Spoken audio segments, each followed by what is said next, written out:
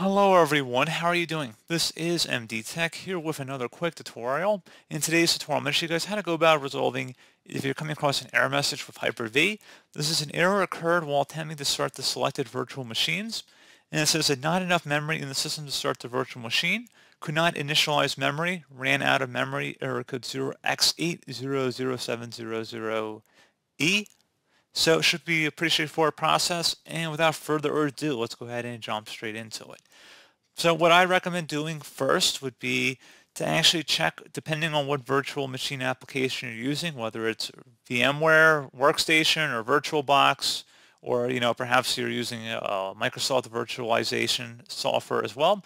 You want to go ahead and allocate additional memory to the system. So perhaps you're only giving it 512 megabytes or 1 gigabyte of RAM and it's not enough. You may want to consider bumping up the allocation for it.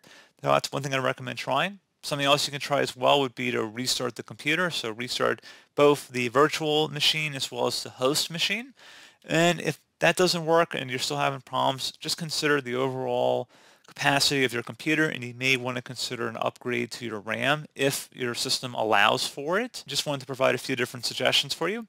And as always, thank you for watching. I do hope I was able to help you out, and I do look forward to catching you all in the next tutorial. Goodbye.